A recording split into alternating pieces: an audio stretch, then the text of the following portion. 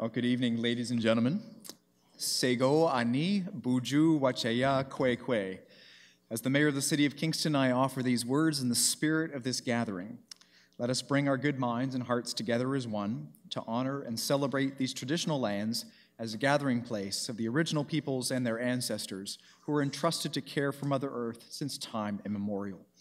It is with deep humility that we acknowledge and offer our gratitude for their contributions to this community, having respect for all as we share this space now and walk side by side into the future. So with that, we will officially call this meeting to order. Madam Deputy Clerk, do we have a quorum? Mayor Patterson, we do have quorum.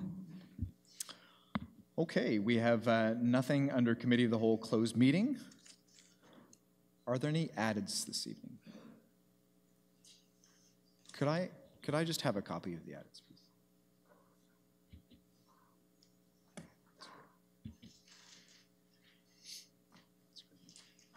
That's great. Thank you.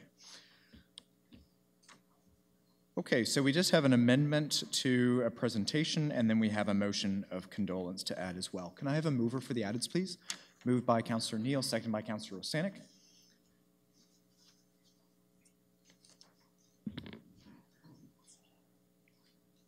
Please vote.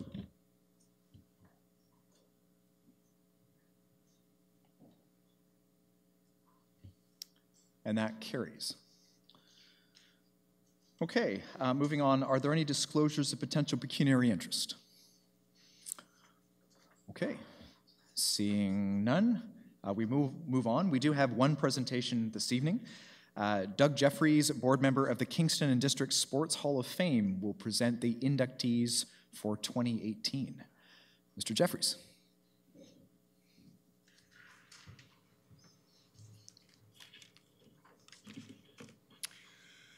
Good evening.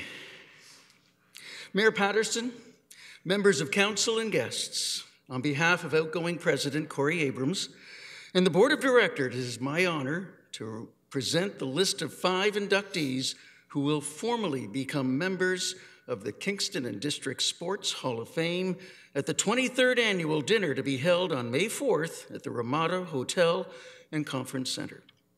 I would like to publicly acknowledge and thank the members of the selection committee for all their hard work resulting in the list of 5.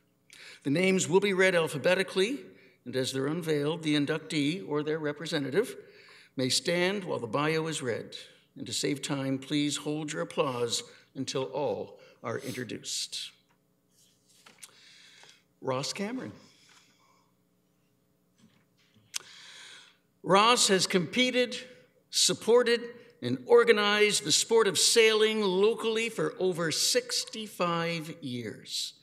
From 1979, he has been a board member of the Kingston Yacht Club and chairman of Cork, of course, the Canadian Olympic Training Regatta Kingston. They're from 1985 to 2003. He also initiated the Cork Youth Festival, attracting over 500 novice sailors to Lake Ontario every year.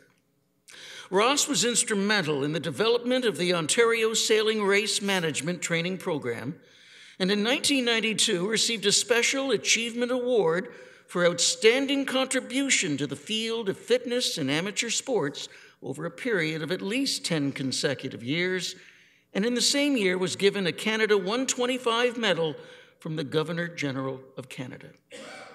In 1995, Ross was recognized with Sail Canada's most prestigious award for contributions he made as a builder within the sport of sailing. Partnering with John Armitage, they proposed that Kingston host dragon boat racing. And from 1997 to 2014, Ross has acted as a scorer, on-site advisor, and site supervisor. He was chair of the board for the Kingston Dragon Boat Festival from 1998 to 2014. In 2002, Ross was instrumental in developing Kingston's bid for the Ontario Senior Games. And in 2005, he was named the prestigious winner of the Cork Volunteer of the Year. Ross Cameron. Hank Kelly. Hank has devoted over 50 years of his life to supporting sports in Kingston and other communities, either as a coach, manager, official, or administrator. After 4 years of coaching baseball in the Kings Court Little League, he formed a league for teenagers in 1964, and 3 years later, the Kingston Midget Baseball League added a juvenile division and served players from the ages 15 to 21. And during that time, Hank managed and coached 2 Eastern Ontario Baseball Association midget championship teams. In 1968, Hank spearheaded the formation of the Kingston Hockey Referees Association. He wrote an instructor's officiating manual in 1974, preceding the national program arrival in 78. Hank attained a Canadian Amateur Hockey Association Level 4 certification and refereed for 3 decades. He was also an Ontario Minor Hockey Association supervisor of officials from 1985 to 2000. Hank interrupted his local contributions in 1972 when he joined the World Hockey Association Cleveland Crusaders as an administrator and a scout. Hank received the Kingston 100 Award, celebrating Kingston's hockey centennial in 1986 for individuals who have made an impact in the development and promotion of the game of hockey in Kingston. And in 1988, he was given the Government of Canada Celebration 88 Medal for his selfless devotion to amateur sport. A former Kingston and District Sports Hall of Fame board member for 21 years, Hank served as our president for 5. Hank Kelly. Bruce Landon and his brother Terry is here on his behalf. Bruce has devoted his life to hockey, first as a goaltender in the Church Athletic League, before leaving Kingston to play junior hockey in Chatham, and then for Roger Nielsen's Peterborough Petes. In the 1969 NHL amateur draft, he was selected by the Los Angeles Kings. Bruce was sent to play for the Springfield Kings of the American Hockey League, where he won a championship in 1971, before joining the New England Whalers of the World Hockey Association from 72 to 77, where he won an Avco Cup championship in his very first year. After a career-ending injury, Bruce moved back to Springfield, where he became involved in sales, marketing, and public relations for the team. And in 1982, at the age of 32, he became general manager of the club, guiding Springfield to the Calder Cup in 1990 and again in 91. 3 years later, he became part owner of the newly named Springfield Falcons, and for 20 seasons was president and general manager before becoming director of hockey operations in 2014. In 2016 and 17, Bruce played a large role in bringing a local ownership group together to keep the team in Springfield, and eventually the Portland, Maine franchise moved to Springfield. Bruce retired in 2017. He was named the league's marketing director of the year in 1980, the American Hockey League's Outstanding Executive Award in 89, and was given the Thomas Ebright Award for his significant career contributions to the American Hockey League. Bruce was also inducted into the American Hockey League Hall of Fame in 2016 and the Massachusetts Hall of Fame in 2014. I might add that in 2016, he had a street in Springfield named in his honor for his decades of dedication to hockey in Springfield. Bruce Landon. Thank you, Terry. Mike McCullough and his mom, Ann, is with us this evening. Mike made his name as a star football player in Kingston, playing for the Holy Cross Crusaders. And after a 5-year high school career, Mike went on to play for the St. Francis Xavier X-Men. He was named Defensive All-Star in his senior year, where he recorded 45 tackles, 5 quarterback sacks, and was first in the Atlantic University Football Conference with 12 tackles for lost yardage. In 2003, Mike was drafted by the Saskatchewan Roughriders, where in his rookie year led the team in special team tackles with 16. And in the 2004 playoffs, Mike recorded 4 special teams tackles in the Canadian Football League's West Division playoff semifinal and 3 special team tackles in the West Division final. In 2006, Mike started 13 regular season games at middle linebacker, a position usually reserved for Americans. That year, he finished with 33 tackles, 3 special team tackles, and a pair of quarterback sacks. And in 2007, Mike started 2 games at middle linebacker and dressed in both playoff games as well as the Grey Cup. Mike retired in 2014 after 11 seasons and 185 games in the Canadian Football League. Mike was also a 5-year captain of the Riders. In all, he totaled 187 defensive tackles, 113 special team tackles, 11 quarterback sacks, and he had 1 interception. He is a 2-time Grey Cup winner with the Rough Riders, capturing the fabled mug in 2007 and 2013. Mike was also the recipient of the 2008 and 2009 Mosaic Community Award, presented annually to the Rough Rider who contributes the most to his community. And he was also the inaugural recipient of the CFL's Jake Goddard Veteran Award. Mike McCullough. Thank you, Ann. Alec Murray.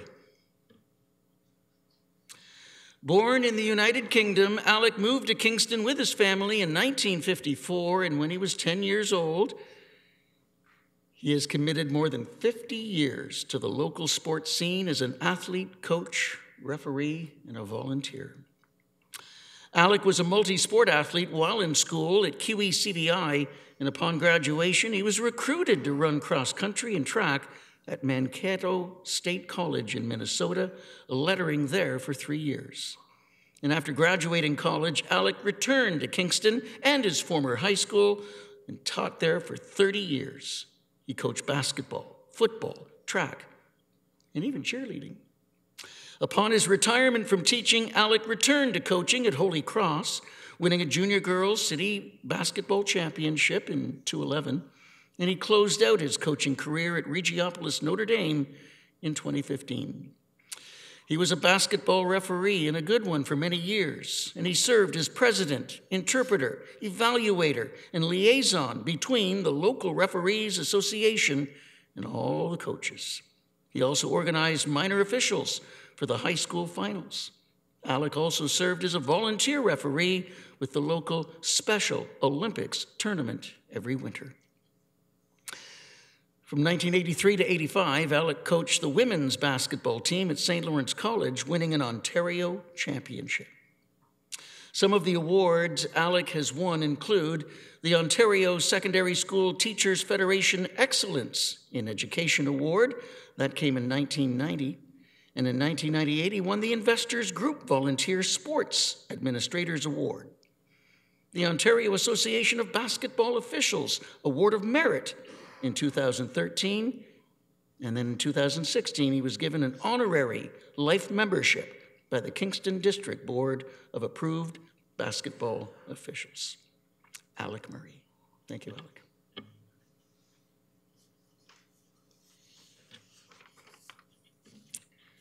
Well, there you have it. Mayor Patterson and members of council, the newest members of the Kingston and District Sports Hall of Fame. The illustrious group now totals 173. Once again, thank you for this forum, for the first public unveiling of the latest group of inductees. And we now ask that the inductees, family, and friends, and members of the board head to Memorial Hall for some fellowship and refreshments. Thank you very much.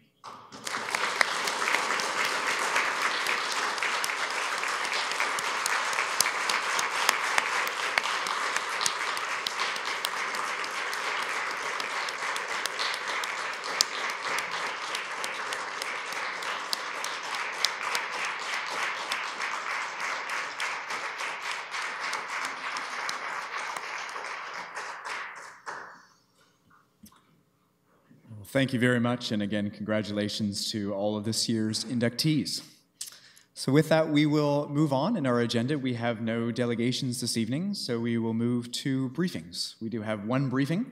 Luke Fulwell, Director of Recreation and Leisure Services, will provide introductory remarks and introduce Lynn Carlotto, General Manager of the Rogers K-Rock Center, who will brief Council with respect to Clause 2 of Report Number 10, received from the CAO, Rogers K-Rock Center 2018 Annual Plan. Mr. Fulwell. Mayor Patterson, members of council, it's my pleasure to introduce Lynn Carlotto, who I've had the honor of working with over the last year and a half as our group has begun the journey with SMG and the Rogers K-Rock Center, and I won't steal any of the excitement that she's going to provide to you, so if I'd ask Lynn to join me.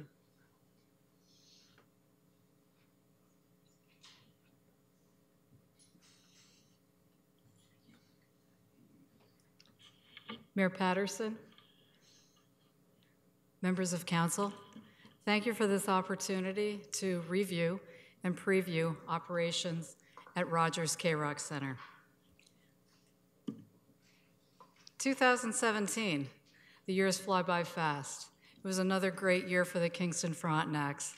We know that it was a great, thrilling end of season and playoff round. We're looking forward to the same sort of activity this year. On the concert side, our venue continues to attract and secure major events that are touring in the industry. There were a number of various events that occurred, everything from the Long Island Medium to country, Bob Dylan, Elton John. It was quite an active and varied year for us. Our venue's reputation, it's sterling, and it continues to be.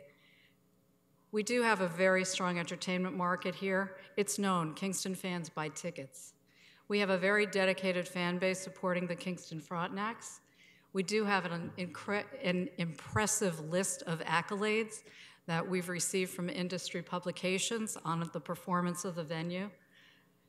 The Kingston Frontenac game operations, promotions, and marketing is really second to none in the league. They do a fabulous job and create a great environment for families and fans.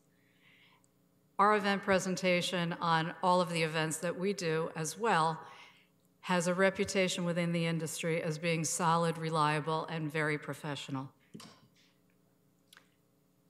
It's not only what happens inside the venue, it's outreach into the community. This year we spent more of a focus on getting out and visiting students, finding out what students are interested in, and more of an outreach to connect them with our venue. That meant getting out to Queen's University and St. Lawrence College to promote events, to do very specific promotions around specific activities, and also to hold job fairs, looking to bring students in as employees as well as interns. We also do a number of community events. I'm listing just two here. The March break public skating has continued to grow year over year. It's very popular. We bring in hundreds of people a day during the break and have found that it's an incredibly fun family event. We also did summer camp ball hockey for the YMCA for the first time this past summer. Summertime, not very busy in the industry. It's a great opportunity for us to open the venue up to organizations to use for camps. Everybody is interested in data these days, and we are as well. I thought it would be interesting to share some of our data points with you. As you'd expect, most of the people who are viewing our website are in Kingston. Again, the second most popular, or the second highest number of folks are in Montreal, which I've always found is interesting. Nonetheless, it's a pattern that's remained. Mostly female. The age brackets are very even from 25 to 65. If you get into the individual demographic groups, 25, 34, 35, 45, et cetera, you'd find that it's approximately 20%, 20%, 20%. And then you look and see 19% or 55 to 65. So that says to me that we have a very broad audience. We're reaching the market, and we're getting the penetration that we need within all of the different fan groups that are out there. Computer preferences seems to be all about Apple, and of those Apple users, Chrome is the preferred browser. This was a year where a very interesting event came in and really took everybody by surprise, that being the I Love the 90s show. It was created in a tremendous amount of buzz. It was a very active event. It brought fans into the building that I don't think had been there before. One of our missions is always to program a wide variety of events so that we have the opportunity to bring just about anybody into the building. In addition, you'd expect Elton John and Teresa Caputo, the Long Island Medium. So, February 2018, 10th year anniversary already. Over the course of the past 9 years, we've welcomed over 2 million fans into the venue, over 1,100 events, and knowing that our events occur in the fall, winter, and early spring, we're bringing people into the market during a period of time that would otherwise be pretty quiet from a tourism perspective. When you combine the events at Rogers K-Rock Center along with the already popular summer, we now have a very well-rounded year and happy to see the economic impact that this activity brings to the city. Naming rights. This is the year we're out for the 2018 naming rights sponsorship. We're doing sales prospecting through a sales agency as well as internal personnel. We're targeting local, regional, and national companies. When we go out to sponsors and make presentations, what we're offering them is solid. We know through a very specific valuation process that there is almost 250 million impressions a year. That's people who see the building through broadcast, through advertising, through free media, from driving by, from coming to events. We have a successful and award-winning venue that's highly publicized. Sponsors want to associate their brand with success, another very positive attribute. Finally, I'm leaving the quote from Riley O'Connor, the chairman of Live Nation Canada, on the screen as a good summary of our activity over the years, the value of the venue to a prospective sponsor, and also to the city of Kingston. Riley states, K-Rock was the best city investment made to serve a broad community, engage a community in a wide range of events in downtown location that provides a positive economic impact and a host of benefits to suppliers, restaurants, hotels, and employment. We have done quite a number of shows with Live Nation. We've been a very successful market for them, and I'm very proud to say that our venue really secures a great number of Live Nation events, and as stated by the chairman of that very successful company, the city of Kingston certainly made a great decision 9 years ago. Thank you very much. Are there any questions? Councillor Neal. Thank you. I noticed you mentioned naming rights, and I look forward to that being something you can check off your list soon, hopefully. My question regards the recent news that there's a Canadian holding company, I believe, that purchased your company, including both U.S. and Canadian operations. Do you foresee that changing whatsoever your operations? Sometimes holding companies purchase and then break up a company, but do you, how do you see that potentially impacting your company? Having no impact at all. Locally, regionally, corporately, personnel, there will be no changes to any of our operations. This ownership change is really a statement of the value of SMG And the purchase is all about what the SMG brand is, all of our operations, all of our folks. So there is going to be no impact on any of us. Thank you, and I'm not going to bring up what I always bring up, which is start days, because I know you're working on adding additional concerts and shows. Thank you. Okay, any other questions? Councillor Strapp. Thank you, Your Worship. Thank you for the presentation. On the issue of naming rights, so they've extended, it says here, they've extended until June, the end of June 2018. That's past the original end of the contract. Is that something that could be extended again? Should there be a delay in finding a new naming rights sponsor? Or like, what are the various possibilities that could happen here? Right now, there are a number of conversations that are taking place with current and also prospective sponsors. It would be premature to anticipate, but I can tell you that there's active conversations taking place with all of those. Councillor Candon. Thank you, through you. Just as a quick comparison, can you compare kind of the success of this establishment compared to other cities? It would appear as though we're doing quite well, and maybe some people might be selling us short when they look at the success of this organization. When you look at other cities, I think people will be very happy with what we have here. But sometimes I think that might tend to get overlooked, and there might be a different narrative. This venue has been very successful financially from the very beginning. And in comparison to other like facilities in the country, certainly there are very few that generate profits, let alone profits of the size that are generated here. So I think it's something that can be taken a look at on a very specific basis in a comparison with other buildings, but for like size, we really are a very successful building in every measurement, and that is certainly true in terms of revenue generation. Okay. Councillor Hutchison. Thank you, Your Worship.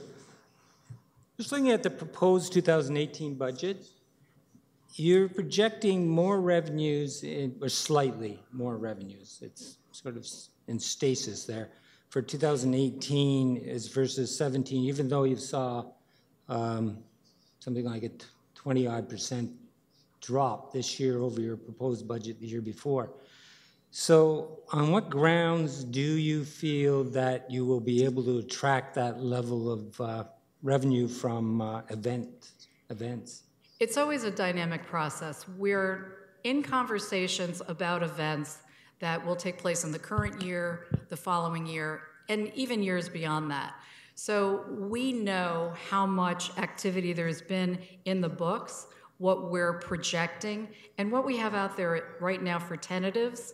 So that gives us the basis where we draw those projections.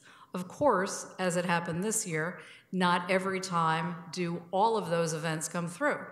So there can be that variance because of unanticipated delays in a tour going out at all, or an artist that suddenly decides they want to go back in the studio, or any of the other elements that we would have no control over. But right now, from what we look at and what we're anticipating, we do see that growth. For a few years now, it's being argued in these presentations that artists were not as interested as going out on the road, and I take it that this year was a demonstration of that. So I guess what I'm wondering is what economic dynamic is making it so that you can project that more artists will want to be touring in this coming year? We have industry resources. We do very consistent lobbying and networking within the industry. SMG has a very strong network, very strong corporate support in knowing what the activity is projected to be, the artists that are putting together tours, the artists that are looking to go out on the road, whether they're going to be in the Southwest of the United States or whether they're going to be in Canada. So that intelligence is out there that we work off of. It's really a matter of timing, though. It's not the economics necessarily that are keeping artists off the road. A few years ago, when the Canadian dollar really wavered, that had a very pronounced effect on us. That really hasn't been the case. Last year was much more a touring year or a touring cycle for U2, Paul McCartney, Tim and Faith, Garth Brooks, artists that unfortunately we won't be able to attract here because of our size. So when the industry skews in that direction, we'll find that we don't have as many events. When there's smaller events, you may end up having more of them, but you also may end up having fewer fans because by the nature of the show, they may have a smaller fan base. So there's always a number of different criteria and different things at play. Just one more question. It's noted in the introduction to the report that suite revenue is down. And I was wondering what the reason for that is. I mean, I take it that people pay for the suite and the number of events is, does the number of events affect the suite revenue? That's my technical question. And number two, I guess my concern is if suite revenue is going down, does that show some level of failure to thrive? Okay. My question exactly to our salespeople. And the answer is, we have all of our suite contracts out for multiple years. There are a number that came up for renewal all at the same time. We didn't get 100% renewal, which is real life, but we do have lots of sales that have taken place. Actually, there are 2 more sales that have occurred since this report was compiled. So it's a fluid situation. It has absolutely no reflection on the building itself, our programming. It's really just more of a sales cycle. Thank you, and I hope you do well. Thank you. Okay, seeing no other questions, thank you very much. Thank you. Okay, so moving on, are there any petitions to present tonight? Okay, seeing none, we do have 2 motions of condolence. First moved by Mayor Patterson, seconded by Deputy Mayor Bohm, that the sincere condolences of Kingston City Council be extended to Amber Scott, Kingston Fire and Rescue Communication Technician, on the passing of her husband, Rob Scott, who passed away on Saturday, December 30th, 2017. Our thoughts are with the Scott family during this difficult time. Moved by Mayor Patterson, seconded by Deputy Mayor Bohm, that the condolences of Kingston City Council be extended to Joanne Griffin, Executive Assistant with the City of Kingston, on the passing of her mother, Maud Horwood. Our thoughts are with Joanne and her family during this difficult time. So we will call the vote, please. Please vote.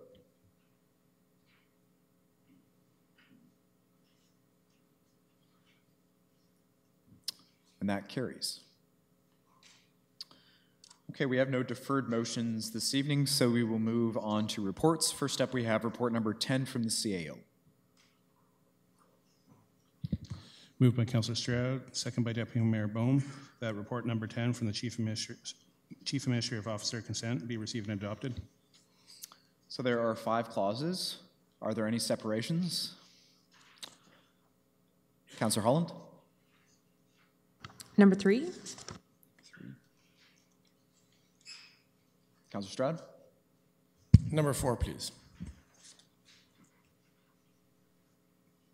Okay, so first we will vote on the balance of the items. So first, Clause 1, 2018 Municipal Borrowing Bylaw. Clause 2, Rogers K-Rock Center 2018 Annual Plan. And Clause 5, Council support of a conditional grant agreement from the Eastern Ontario Development Fund.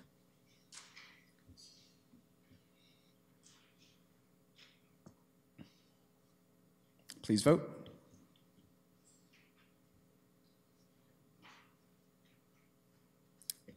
And that carries. Clause 3, Bell Park Working Group Update. Councillor Holland.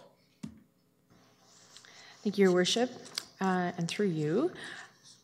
I was curious about the composition of the committee, the new working group, I suppose, and had the chance to discuss with staff today, but just for the benefit of anyone who is interested, when we had the discussion around the potential for the new site, and the engagement process, there was a great deal of interest expressed through the course of the process at ARC and at Council from two sports groups in particular, the rugby group and pickleball association. And so I was curious about the representation on this working group and to what extent those groups would be represented, or if there would be a way of ensuring that there was a sort of equal or fair representation of various recreational groups or sporting groups in the city. So I had the opportunity to discuss with staff, and I'm just curious and would like to hear their response, either from Commissioner Hurler or from the clerk's office, who have been helpful on this one. Mr. Falwell. Through you, Your Worship, in response to the councillor's question, we'd be working with the clerk's department to identify on the application process any sports affiliation to ensure that there would be that broader representation throughout the working group. Okay, so we will call the vote on Clause 3.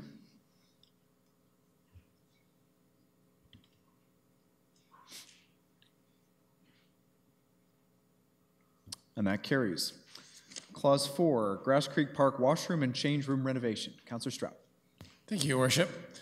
So at first glance, it seemed like the amount of money being asked here, there's a bit of sticker shock at first, but then when I read through the report, I saw several positives, and I just sort of wanted to ask the director to explain for folks watching some of those positives. So for one thing, the city contribution, as I understand it, is a matching contribution of something that is coming from the Pittsburgh Fund.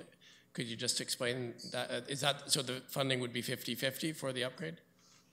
Mr. Falwell. Through you, Your Worship, yes, very close. The Pittsburgh Community Benefit Fund has contributed or will be contributing close to $500,000, so actually more than 50% of the $900,000 price tag, where the city would be funding the $401,000 for that total. So yeah, certainly a very positive and a good partnership we're looking forward to move forward with. Thank you. And then the other thing that was kind of exciting was the design of the new building that incorporates the wooden structure that was down by Anne Gorda-Moore Park in my district that housed the Phoebe.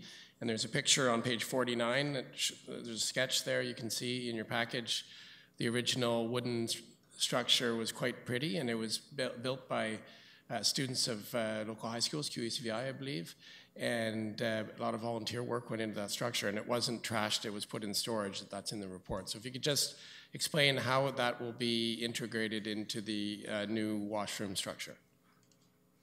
Through you, Your Worship, as indicated in the image, that's just a concept at this state. We'll be moving forward with design services to integrate it. So not exactly sure how it's going to look in the end, but we wanted to recognize, and we had received some previous council direction to reinstate that structure in Grass Creek Park when the Phoebe was relocated from its former site. So we're excited about it, and certainly there's a lot of value attached to that post and beam structure. It was very closely and carefully monitored during its disassembly and has been in heated storage since. So we hope to make as best use as possible and show off as much of that craftsmanship as we can at Grass Creek Park once the renovations of the washroom building and change rooms are complete. Just so one further detail. So on that, it was an open air structure for the Phoebe. Is it possible that will it be an open air structure automatically, or is it possible it could be incorporated with walls attached with the same sort of roof and post structure? Through your worship, we haven't finalized the details. The intent is to keep some of it as an open structure so that people can enjoy some of that craftsmanship that's there. It'd be a shame to cover up all that excellent woodwork. Some of it may be covered up depending on the size and the configuration of the space, but the intent is to try and retain as much of that as possible. Thank you. Looking forward to it. Thank you, Councillor Osterhoff.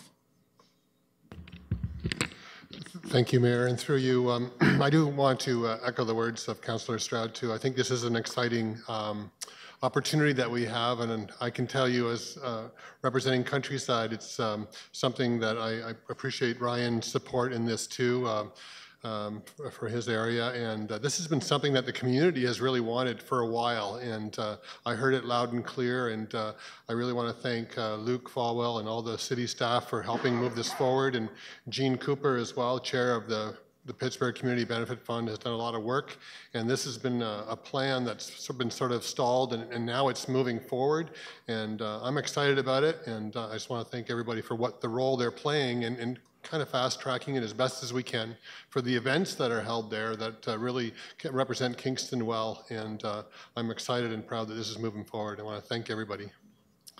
Thank you. Okay, we will call the vote on Clause 5, please.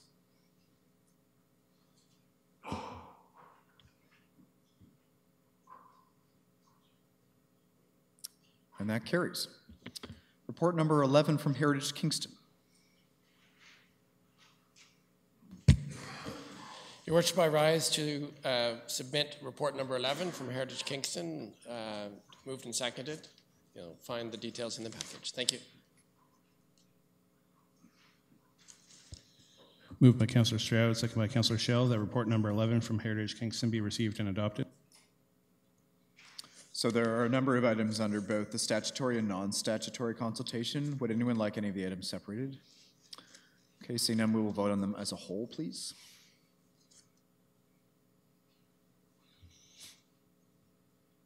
Please vote.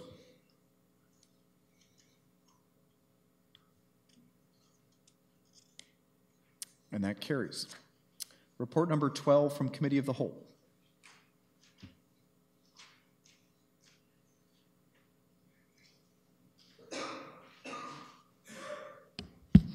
My apologies, I lost count. I have a motion from Committee of the Whole, duly moved and seconded. Thank you.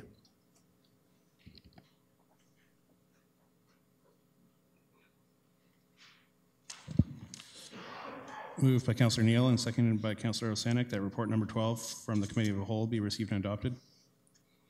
So there's just the one item, transmittal of the Economic Development Organization 2017 Performance Review Working Group Report. We'll call the vote, please.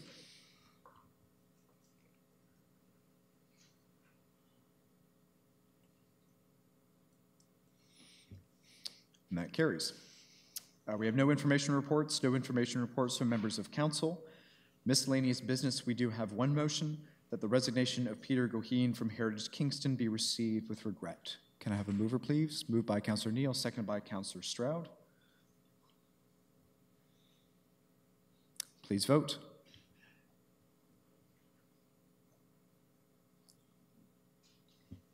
And that carries. Okay, we have one new motion on the agenda, moved by Councillor Hutchison, seconded by Councillor Stroud. Whereas it is understood that there is a desire by the property owner to demolish or remove portions of a stone wall, which would appear to exist within portions of 79 to 81, 85 and 87 Queen Street, 232 to 234 and 236 Wellington Street, and 88, 90, 92, and 96 Barrack Street. And whereas the Ontario Heritage Act provides options for the conservation of property and structures the Council believes to have heritage value or interest, and whereas the City's Heritage Properties Working Group has, through preliminary research, identified that the stone wall may be more than 150 years old and could provide contextual information on the historic use of the property, and accordingly appears to have cultural heritage value. Therefore, be it resolved that Council directs staff to undertake the necessary steps to add the property or properties on which the stone wall sits to the Heritage Register as a listed, non-designated properties of cultural heritage value, and that subsequent to the listing of the property, council directs staff to identify the review of the stone wall as a priority, delay work on other designations as required, and retain a professional heritage consultant to complete a review of the stone wall against Ontario Regulation 906, criteria for determining cultural heritage value or interest, and that funding be drawn from the Planning, Building, and Licensing Department's 2018 approved budget for heritage designations to support the retention of a professional heritage consultant for the purposes of the aforementioned 906 review, and that council directs staff to report back to Heritage Kingston with findings from the professional heritage consultant's 906 review. Councillor Hutchison. Thank you, Your Worship. As the motion says, this wall is thought to be around 150 years old and possibly more. It's important in the context of our city's history. I have a series of thank yous in pursuing this, other than the residents that pointed it out to me. I'd like to thank Councillor Stroud and Councillor Schell for direction and guidance on this matter. I'd like to thank the legal department. Before bringing this proposal to the Heritage Working Group, there were a few private property issues to be examined. Those issues are still outstanding and the city has no position on them. The importance of the stone wall lies in its potential historical and heritage value to our community. In a preliminary analysis, a member of the legal department took a look at early 19th century historical plans of the area and felt the wall was possibly worthy of heritage consideration. I'd like to thank the Commissioner, Ms. Hurdle, and the Planning Department, and who at my request drafted the motion you see before you and did some preliminary assessment of the situation and offered guidance. And I'd like to thank the Heritage Working Group and especially member Helen Finley. A private heritage planner was requested by Ms. Finley to take a preliminary look at the situation, and the planner estimated the wall to date back to at least to the 1892-1904 fire insurance plan, and that the 1850 plan, quote, likely shows the wall, unquote. Research by members of the working group indicates that there may be, quote, good evidence that the wall predates 1850, unquote. Private research by a lawyer and surveyor with experience in historical property issues concludes, quote, that the wall structure originates more than 200 years ago and is part of a larger network of historic stone wall structures that are located in the same city block that forms part of the original downtown core of the city of Kingston, unquote. The functional heritage value of this stone is being variously estimated or speculated on, and it relates to its possible various uses over the centuries as a boundary fence and or parts of buildings of residential, commercial, and even military uses. The motion for council seeks to begin the process of evaluating the heritage significance of the stone wall so that the city, including council, may make an informed decision on its place in our cultural fabric. I believe the stone wall, and especially its apparent interconnection with the historical network of stone walls in our city, is more than worthy of our consideration. For that reason, I urge council to vote for this motion and beginning this evaluation process. Thank you. Thank you. Is there anybody else that wishes to speak? Councillor Schell. Thank you, Mayor Patterson. First, a couple of questions. It does mention that this is within the budget. Could you give me an idea of what this would cost for the designation consultant, please? So through you, Mr. Mayor, the cost to actually complete the work has been estimated at about $2,500. We do set aside funds every year for heritage designations that are outside of larger plans that we have. This year, I believe we have about $30,000 in the capital budget for various types of minor designations. Thank you for that. When Councillor Hutchison brought this up, many of us went down to take a look at the wall because we'd never noticed it before. It's in the back of the Staples parking lot, and I was quite surprised to see it, and the arch that's there, and that there's some damage to the wall, which makes sense over time. And in the investigations that were started, which are done by volunteers generally. So we're getting our information from some very smart volunteers in the City of Kingston, but I can see why hiring a consultant to start getting some real answers about this wall would be a very good idea. The wall actually seems to be part of a series of walls.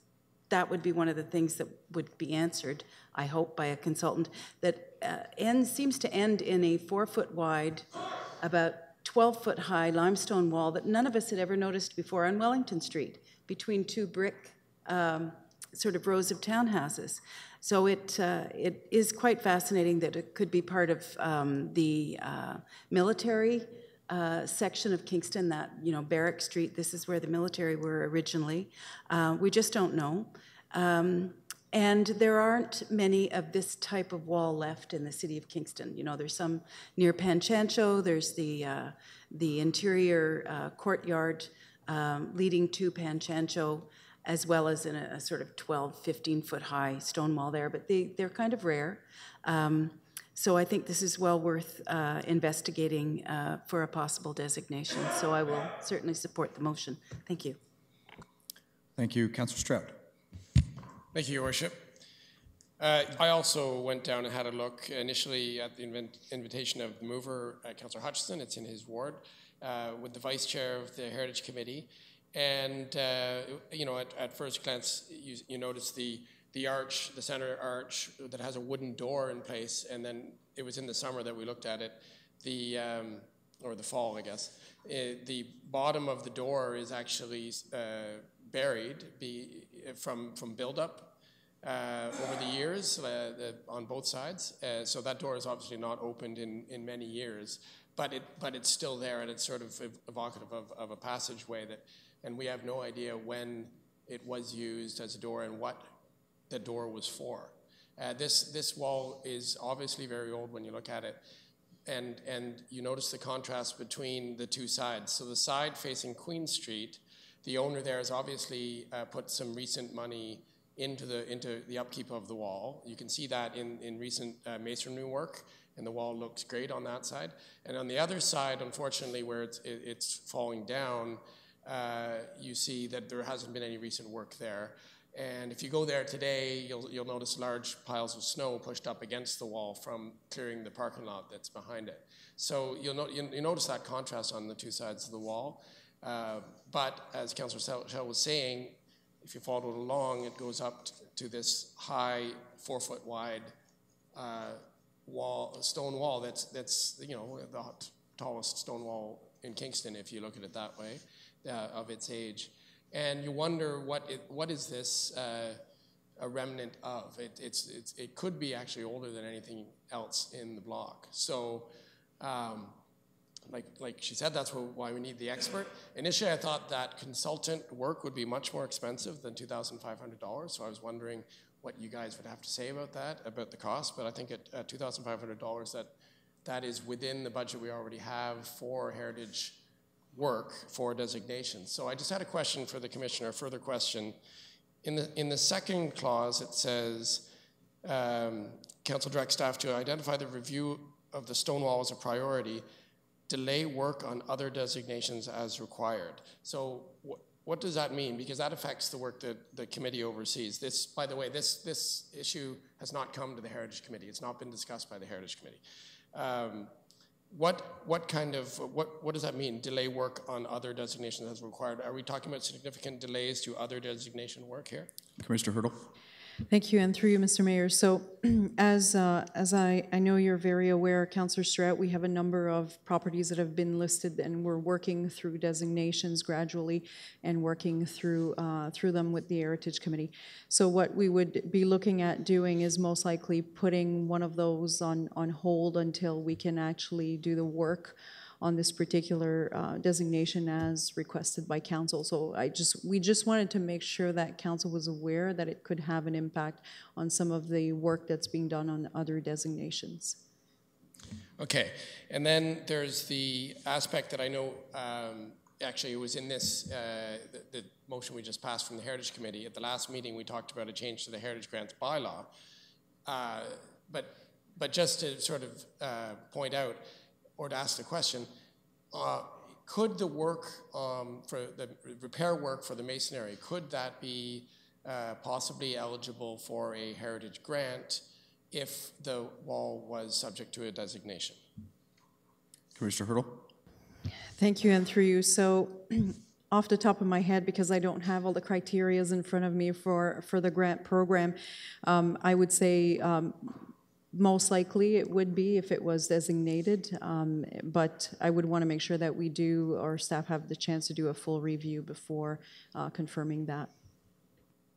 Right, and if you'll notice in the detail of that grants bylaw that we just passed, it's actually the Director of Planning that oversees the grants program, and there's criteria and selection process criteria. It's basically a policy that gets implemented by the Director now, rather than something that gets approved by the Heritage Committee anymore. So that's that change.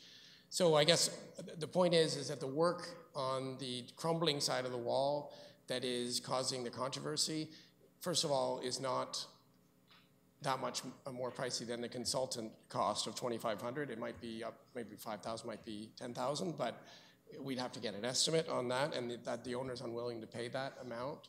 We know that, but with a grant, obviously that situation might change. I think when you put it all together, the small price to pay for a piece of Kingston's history, and although I can see reasons to do due diligence, I am going to support the motion. Thank you.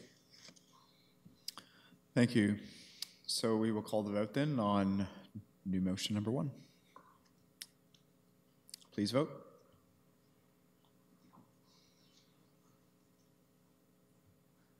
And that carries. Are there any notices of motion? Seeing none, Madam Deputy Clerk will ask for minutes, please. Moved by Councillor Neal, second by Councillor Holland, that the minutes of City Council meeting number 2018-02 held Tuesday, December 19th, 2017 be confirmed.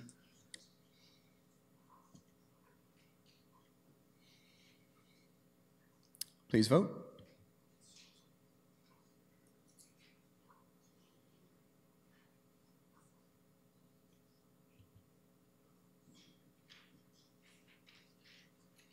And that carries.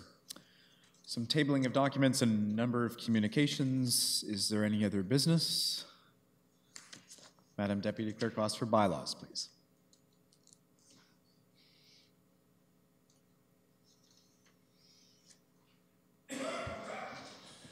Moved by Councillor Osanek, second by Councillor Schell, that bylaws 1 through 4 and 15 through 27 be given their first and second reading.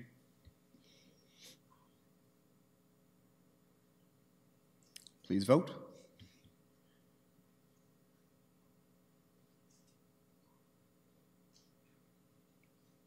And that carries.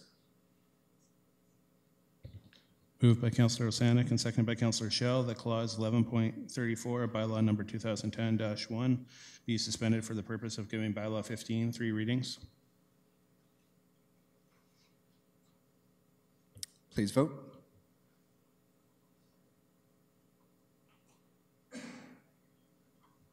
And that carries. Moved by Councillor Osanek and seconded by Councillor Schell that bylaws 5 through 27 be given their third reading. Please vote.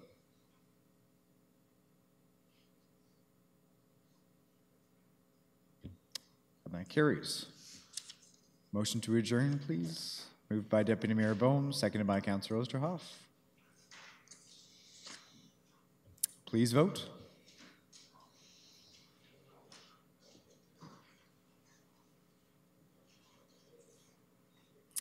And we are adjourned. Thank you very much.